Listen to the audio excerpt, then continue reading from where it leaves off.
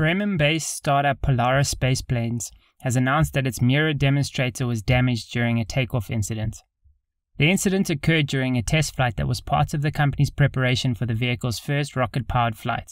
During the test, MIRA was on the runway traveling at approximately 170 km an hour when it was hit with a combination of landing gear steering reaction and side wind. The resulting hard landing concluded the flight far more rapidly than Polaris would have liked. In a statement following the incident, the company explained that accidents like this are always a possibility when pursuing rapid development of new technology.